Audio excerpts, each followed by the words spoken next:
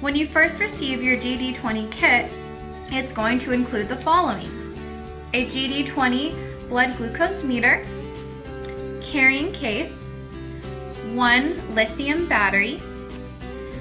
You're also going to get instructions in the owner's manual and the quick reference guide, and then in the operations and procedures manual. Some great features of the GD20 meter are auto coding, state-of-the-art GDH enzyme hospital-grade strip technology.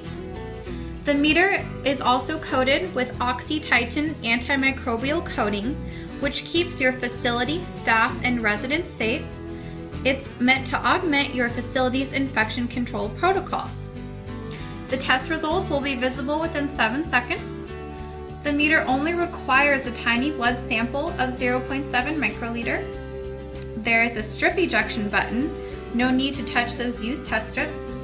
And this meter can test through more substances than most other meters.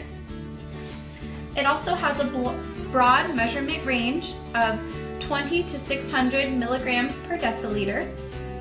There's plasma reference results and alternative site testing for those patients that need to test more than once a day. The meter also can store up to 448 test memories with the date and time stamped on each result.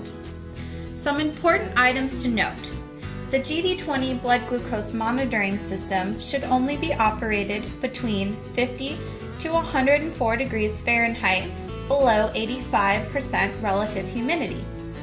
Make sure to store your meter and strips at room temperature, and never use any other strips other than the GD20 test strips.